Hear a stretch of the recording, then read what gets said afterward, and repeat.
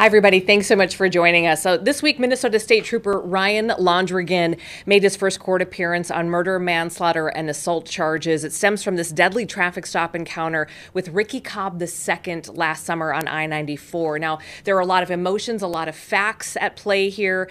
We thought this would be a really good opportunity to bring in our Paul Blume and sort of open up his reporter's notebook on this. You've been covering it since the beginning to talk about some of these key issues, Paul, and then give us a look at where the case is going to go from here. So first of all, could you set the scene for us, this latest court hearing, Londrigan's first court appearance, and then I understand there's some new details that we just learned today. Yeah, some late breaking news from the courthouse Thursday afternoon on some new court findings. We'll certainly get into that. But yes, let's start with Trooper Ryan Londrigan's first court appearance just a few days ago. Again, charged murder, manslaughter, and assault. What was really interesting about this one earlier this week was the amount of law enforcement support that showed up to basically have Trooper Londrigan's back. We hadn't seen that, right? I've covered Chauvin, the three others with George Floyd, Kim Potter. Now those maybe happened during the pandemic, but we hadn't seen that massive law enforcement support that says, no, we're not okay with these charges. So that was your sort of first observation as you kind of stepped. It's at the public safety facility. So basically the jail facility. And here you're taking a look at sort of that news conference. Look at all that law enforcement support behind Trooper Londrigan right there, who's holding his wife's hand outside the public safety facility. So that was one. The other interesting observation, so while law enforcement and Trooper Londrigan supporters were on one side of this very small courtroom inside the jail, on the other was Ricky Cobb's loved ones, mom, sister, their civil attorney, a national civil attorney by the name of Bakari Sellers. They have plans to eventually sue monetary damages, but make no mistake, they want justice in this case. They want to see this trooper prosecuted to the fullest extent of the law. They want him going to prison for taking their brother, their son's, their cousin's life. Obviously now, Amy, this case plays out in a court of law. Okay, so let's talk about the decision to charge here. What did this come down to for Hennepin County Attorney Mary Moriarty? A lot of questions, and it depends what side you come down on it. Law enforcement says this is a bad prosecution. What happened on that highway, I-94, early in the morning, July 31st last summer, yes, it was tragic. No one wants to have a loss of life, but those troopers had a standing order to arrest Ricky Cobb. He was wanted on a violation of an order for protection. So you begin with this traffic stop, and we'll eventually get to the body camera and the dash camera videos. But what Mary Moriarty said at a news conference was to my question. I asked her specifically, Mary, there are going to be people in this community who are going to look at that as a legal traffic stop, right? Ricky Cobb II's car had no taillights, 2:30 in the morning, so it stopped, legal stop. And then all of a sudden they run his name. He's wanted on this violation for an order for protection out of Ramsey County. Now all of a sudden they are authorized to make the arrest. And then what happens in those moments in and around that vehicle is what's under question here. The Hennepin County Attorney's Office says it's unintentional murder. They've charged it that way. And what Moriarty said to me in answering this question was this was all about the state troopers' training. Take a listen to what she said that day. We focused on is the training that the state troopers received. The training that the state troopers received was about making decisions when there's a traffic stop. They are not allowed to shoot at a car which is driving away. They're not allowed to shoot someone to prevent the car from driving away. They are only allowed to use deadly force if it will prevent great bodily harm or death to their partner or somebody else. So we focused on the training that they received. And they also, as I said, received training that shooting someone, in fact, my understanding is they have a video that they show that someone who was shot in the head continued to drive away. So the training that they received, very extensive training by the State Patrol, was that shooting someone was not likely to cause the person to stop driving. So shooting someone was not an appropriate or necessary use of deadly force in this situation. Okay, Paul, so on that same day, you spoke with the defense for Trooper Londrigan, and they had some pretty strong criticism of Mary Moriarty and these charging decisions. Well, they frankly see this as a political decision to prosecute. They certainly don't see a crime here. And Trooper Longigan is represented by Chris Maddle, one of two attorneys. Peter Wold's the other. Maddle, let's just say he's a fighter.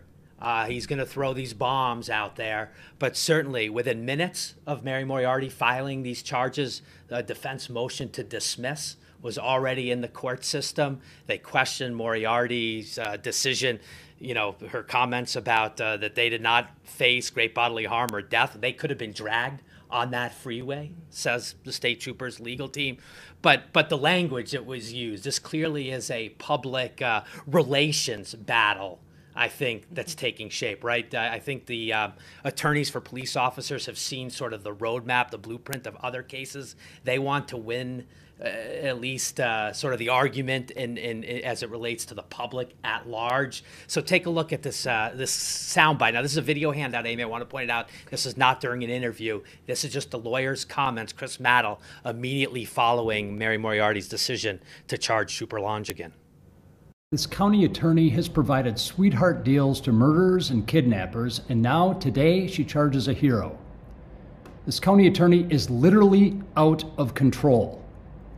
Open season on law enforcement must end, and it's going to end with this case. Wow, yeah, some pretty strong words there. I think this might be a good time, Paul, to actually take a closer look at this traffic stop with the caveat that there's a lot we don't know here, right? Do you want to walk us through that? Right, we do have the video. We're keeping it in chronological order. Obviously, there are some other cameras we didn't have access to. This was released in the days that followed this deadly traffic stop. 3 troopers are on scene, and this one who's walking up, this is Trooper Brett's side. So this is not Longigan's camera. This is the initial traffic stop. This is Trooper's side speaking with Ricky Cobb at the steering wheel. What's unclear to me at this point is whether the car remains in drive or whether Cobb has put it in park. He certainly has his foot on the brake there. It's not moving. And this is where the discussion, you know, I know our viewers have probably seen this a couple of times, you know, what's going on. Cobb questions. He wants to know. He wants to talk to an attorney. And here are the 3 troopers on the side. This is Trooper Longigan's angle. He goes in, opens that door, tries to physically get at Cobb. Side on the other side, also trying to get at Cobb. The car starts to roll the way the prosecutors wrote in the criminal complaint. Cobb takes his foot off the brake, and then that's Trooper Longigan firing twice. And then Cobb's vehicle rolls, you know, a quarter mile. Unfortunately, tragically, he's been fatally wounded. So that car ends up crashing, and here's the State Patrol rushing in and then trying to provide some medical aid. Obviously, he died from those injuries. He was shot twice, kind of in the chest torso area from the side. Again, you know, we haven't talked directly to Cobb, but from the court filings, we haven't talked directly to Longigan, but from the court filings from his attorney, he was scared that he could have been dragged down that freeway. He was scared that Trooper's side, on the driver's side, could have been dragged. They both basically were physically in or pretty close to being inside the cabin of Cobb's vehicle. So that's what a jury's going to have to look at. We're going to, you know, you heard Moriarty talk about help me out. There's procedural issues, right? Procedure, right? The training. I mean, like, the what training. are they trained to do?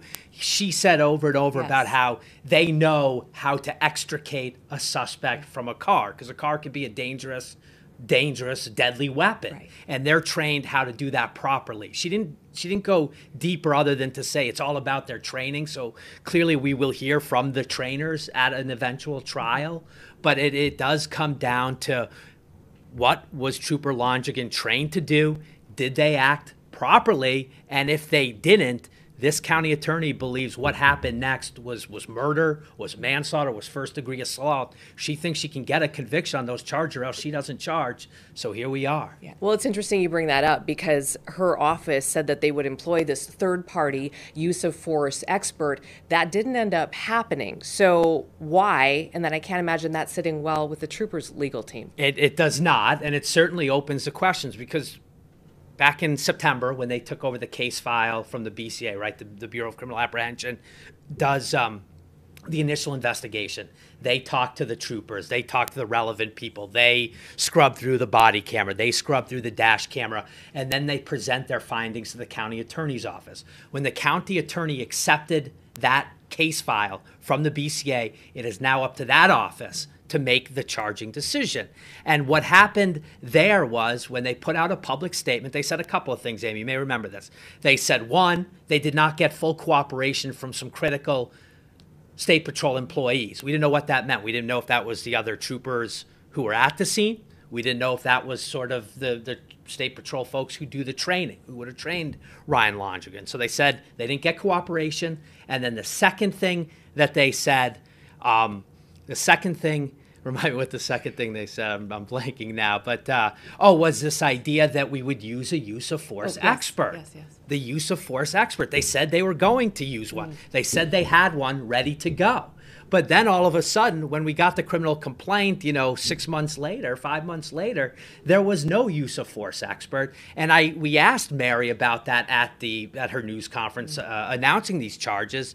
And she said basically that her office was able to make their own conclusions and get to these charges without the need of a use of force expert. So if you're on the other side, you're wondering, well, did a use of force expert look at this case initially and didn't see charges? And then you said, okay, well, we don't need your services. Did they really just want to take a closer look amongst their own lawyers and realize maybe they got out in front of their skis, if you will, by saying that initially? We don't know, but there is some comments from Trooper Londrigan's attorney, again, Chris Maddle, after the first court appearance. He's got this huge crowd of law enforcement behind him.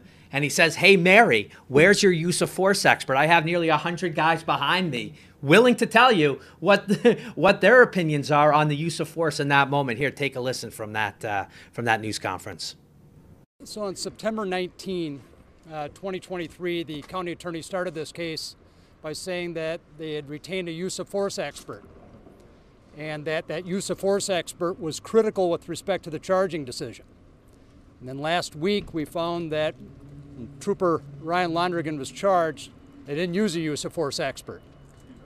Standing behind me is about 100 different current and former police officers. Here's a bunch of use of force experts. All she needs to do is email me and I'll hook her up with one. I really want to thank everybody for showing up here for this great showing of support for Trooper Ryan. And it means the world not only to the Londrigans, but Mr. Wold and myself. So thank you so much for showing up, and we appreciate it. Onward with the case. And you can see there the support that he has, but certainly it gets at the issue. What happened to this use of force expert? Yeah. And they really want to know if there's someone out there. And, if this eventually gets to trial, I mean, you could see the defense certainly calling a use of force expert or two to say, look, that was a life and death situation. They were authorized to make that arrest. And when that car starts moving and their lives they feel are in danger, Trooper Londrigan is entitled to fire. He didn't open fire. He didn't go crazy with his bullets, right? It was 2 shots. Obviously, the car continued to drive away, but Trooper Side and Trooper Londrigan walked home from that, went home, suffered a couple of dragging minor injuries from the incident. But, the defense is going to claim that this is a bad charge. They've already filed motions to have it dismissed. And, we'll see what happens if this case plays out. For several reasons, they filed the motion to dismiss, one of them being that the county attorney's office violated the grand jury process. So tell us what that means and how it might affect the case. Right. So our viewers might know about a grand jury when it comes to indictments. I think that's sort of the most obvious, and we talk about it on the news, especially when it comes to first-degree murder. Yeah. In fact, by law, you have to go to a grand jury. So that's sort of a confidential legal process. It can be it's a group of citizens, sort of more members than a typical jury. It can be 16 to 23 members of the community. They meet in private. Everything is sort of, not off the record. I mean, it's documented and it can come back in statements eventually when it gets to trial. But the grand jury decides whether to indict somebody, first-degree murder, first-degree sexual assault. That's the typical use that we certainly hear about in the news. The other thing it can do, Amy, is it just can basically be used by a prosecutor as an investigative tool. Because what happens is when the BCA is investigating these police-involved deadly shootings, no one is compelled to talk to the BCA. They could choose not to. It could be a myriad of reasons. One, they fear that they could be prosecuted. You think about another trooper on that scene. Would Trooper Side be anxious that the Hennepin County Attorney's Office could be looking at him as a potential, a defendant because he physically went at Ricky Cobb. So there could be different reasons why you might like the guy. You could be a friend. Like, I don't want to go testify against him. So you could decide not to speak to the BCA. But now all of a sudden, if you call in a grand jury and now you get a subpoena, now you're compelled to testify. There are a couple of reasons why you weren't. Maybe spousal privileges. There are a couple other, again, the Constitution would protect you from self-incrimination.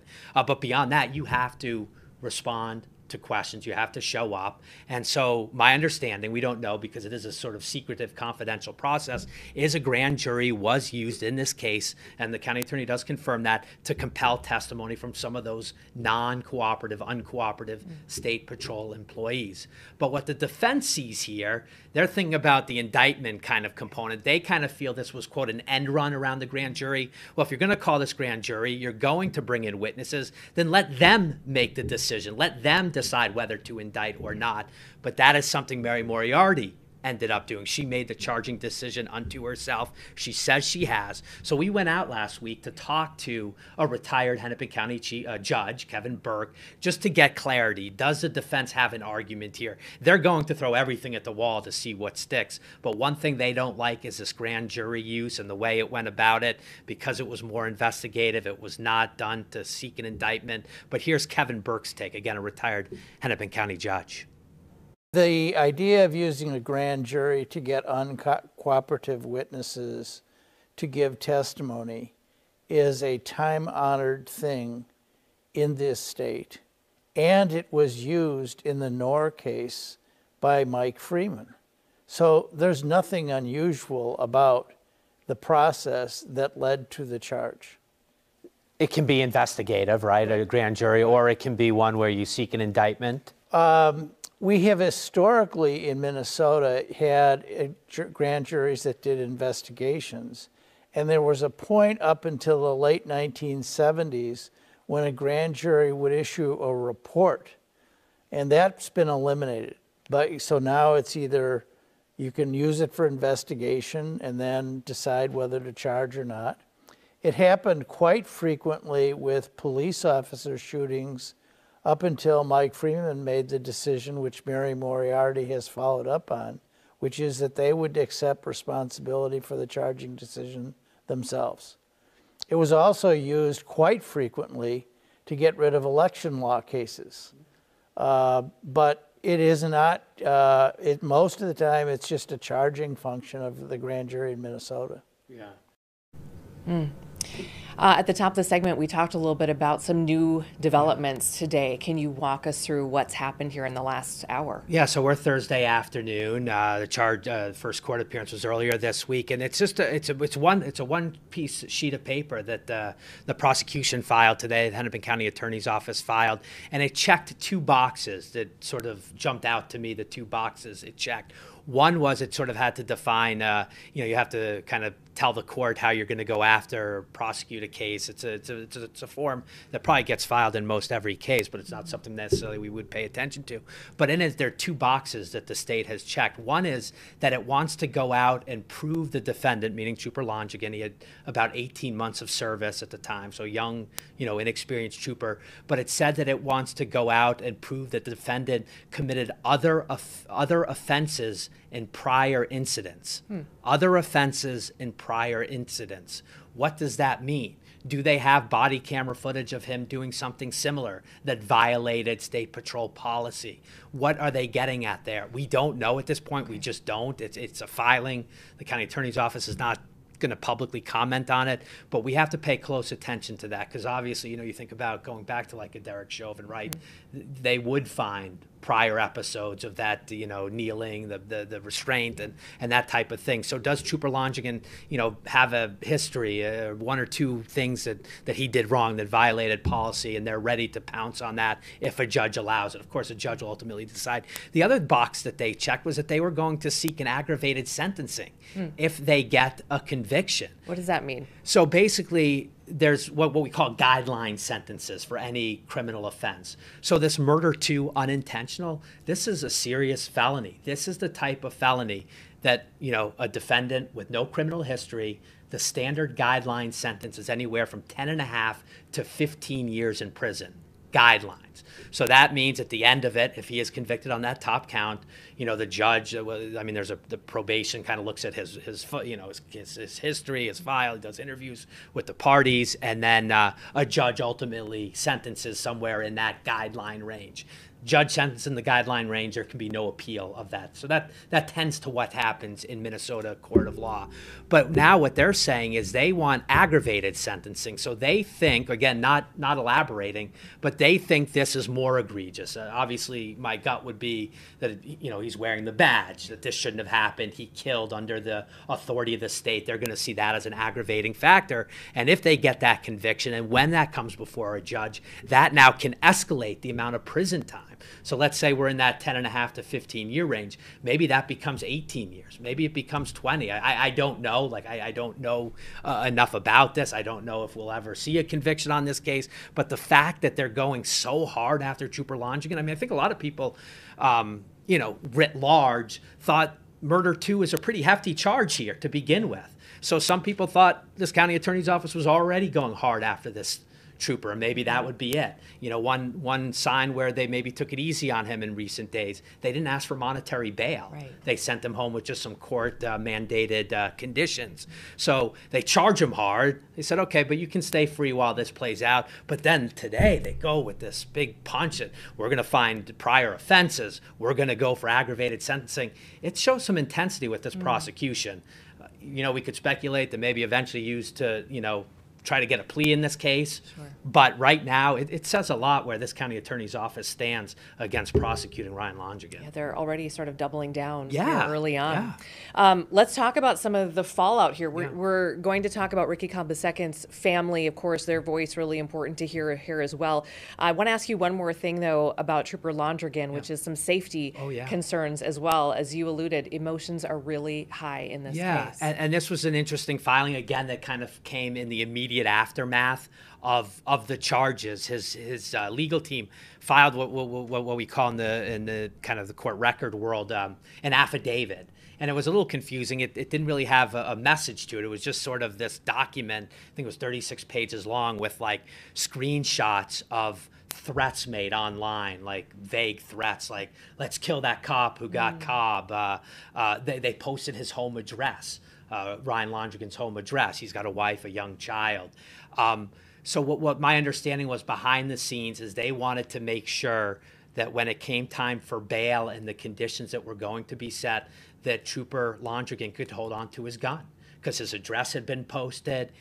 Threats were vaguely made, certainly singled out kind of in the immediate aftermath of the police shooting, and then obviously fresh with the charges filed. So they wanted to make sure he could keep his firearm at his house. And in the end, what the judge decided and what, the two sides kind of signed off on was this idea that he is not allowed to transport his weapons. Transport, but that seemingly left open the door that he could keep a firearm in his house, because I know there are safety concerns and, you just don't know who is going to react. But the affidavit was filed with the court to show them his address was floating out there, some comments, including some from Ricky Cobb's family themselves, about getting revenge, those kinds of things, that they wanted this court to know what was going on. So, there was a safety concern for Trooper Ryan Longigan, and he is free. There is no bail. The state did say that. They didn't necessarily want bail in this, but other aspects of the conditions of his release right now, he had to surrender his passport. He has to remain law-abiding. He can't talk to witnesses in the case, so he can't kind of collaborate or, get with Trooper's side to get their story straight or anything like that. And he has to make all future court appearances, pretty routine stuff. But again, no monetary bail for Trooper Longigan. Okay, and you've spent a fair amount of time around the family of Ricky Cobb Jr. Tell me a little bit about how they're feeling right now, and what are their plans moving forward? Well, certainly, as I mentioned earlier, they have hired a nationally known civil attorney. It's not Ben Crump, but Bakari Sellers is also a familiar face you'll see on the national, news talk shows, cable news. This is a picture of Ricky Cobb. And here are the marches. And there's been, there have been protests. As for the first court appearance and the charges, the Cobbs were there. They see this as the first step in getting justice, of holding someone accountable. Obviously, in their action of hiring Bakari Sellers, there will eventually be some type of civil lawsuit filed. I had a chance actually to catch up with Cobb's sister, and I just want to set up this soundbite for our viewers, because she said something about her brother being a hero. And I don't know if she explains it fully, but what she's getting at is if Ricky Cobb is not in the car where he is and the trooper fires, as it's shown on these dash cam and body cameras, is that her brother took the bullet that otherwise would have hit that trooper's side at the driver's side door. So that's what she's talking about when she calls her brother a hero. But we'll take you, again, this is the scene just outside the public safety facility after Trooper Longigan's first court appearance earlier this week. This is the first step in justice. We retained the lawyer from, we retained the expert from George Floyd's case.